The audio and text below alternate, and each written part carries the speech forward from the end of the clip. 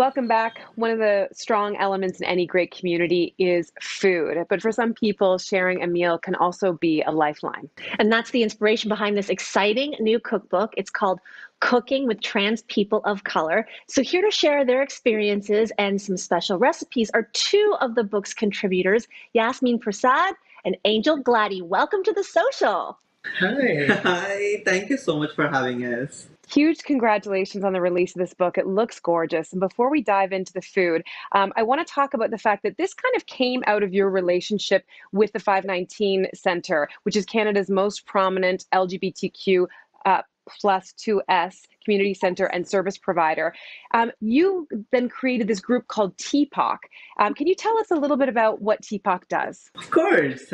So TPOC is a trans people of color project for intergenerational folks. And this program is to fill the gap between the racialized community and in this group we are supporting. They can come here and educate themselves about sexual health and food insecurity, and they can come here and chit chat and cook together. It's very safe space where they can share their life and get supported. And so in addition to sharing important information, of course, we're getting recipes in this book. So Yasmeen, can you tell us about what sparked this idea? How did you come up with this idea to educate but also feed at the same time? We came up with the idea because of folks who were experiencing food insecurity. And here we're cooking at the 519 in the kitchen. Staff at the time would pass by and smell all the recipes and the flavors and ask us where they could get the recipe or what were we cooking. It was so good, how could they have access to it? So we thought, why not, put the both together, put the recipes and create a sexual health component to it, and just create a fun, flavorful book. So Angel, you have a dish that sounds absolutely delicious. It's also really authentic to your culture. So talk about your ral curry and why you chose to share it.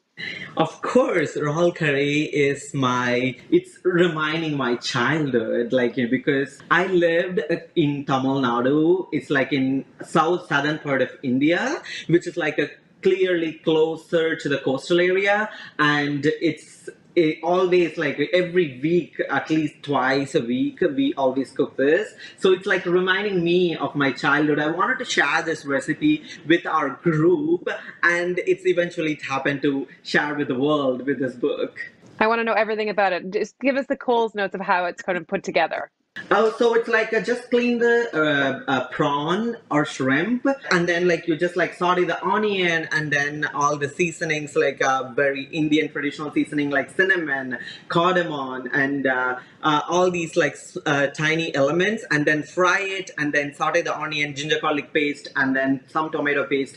Add that shrimp, and then cook it for 20 minutes, and then it's ready. Oh, like that already. Even your description of it sounds so fragrant. I wish we had some of that right now.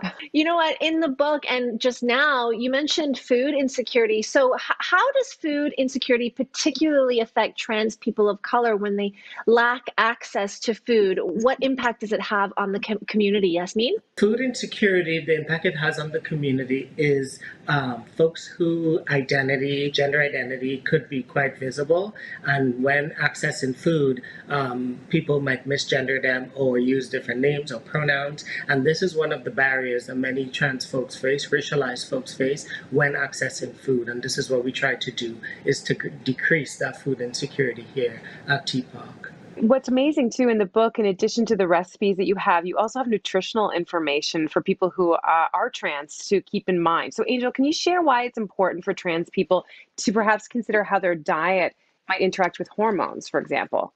Diet is important for every human being. For trans folks, it's a little bit extra because they are doing a transition by taking hormones, doing the surgeries, because of they are adding all these flavor, all these extra barrier to their existing current health situations. So for that reason, so they need to take nutritious food to maintain their health properly. Because of the hormone, it's give you some side effects as well. So it's like they are dealing with so many medical things, like they need to deal with. So this nutrition will help them to boost their energy and live their healthy life. So you have nutrition covered, you have flavor covered, but you can't forget about fun. So we're ending this with a festive drink. It's called Sorrel. Yasmeen, I know that it's particularly important to you and your culture, so tell us about it. Yes, so sorrel is really, really close to my culture. I'm from Trinidad and Tobago. So this drink is usually served at Christmas time, but here in Ontario and in Canada, it tends to be served a lot in the summertime. Its origin is from West Africa, and it's very delightful, it's refreshing, and it's certainly a hit in the book. And many folks have been, trying to figure out how to get access to it. Okay, well, we want it to be Christmas year round, especially in the summer. Summertime is coming. So how do you make it? What's in it? Where do we find the ingredients? So you can find it at most Caribbean markets probably in your neighborhood, or Latin American market. The sorrel is usually, we have it here, it's in a dried form. And this you would put in boiling water. You would switch the water off and let it steep like a tea for about 5 hours. Then you would switch it off, strain it, add sugar to your liking, your taste, and you can also add any form of alcohol you like. And then you could store it in your fridge for up to 3 months.